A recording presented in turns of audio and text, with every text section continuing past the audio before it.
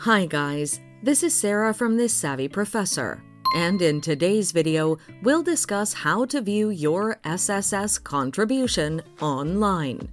Watch this video until the end to learn various ways to do this. Via website.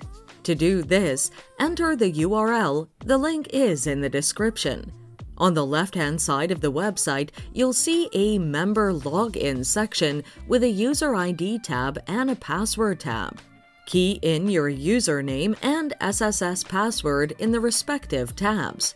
Once you've keyed in your credentials, verify your humanness and click the Sign In button.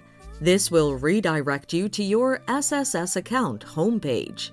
Direct your cursor to the Inquiry option. A drop-down menu will appear with an array of options. Select the Contributions option. A new page will then appear that highlights all your contributions. Via mobile app. To do this, open the SSS app on your mobile phone.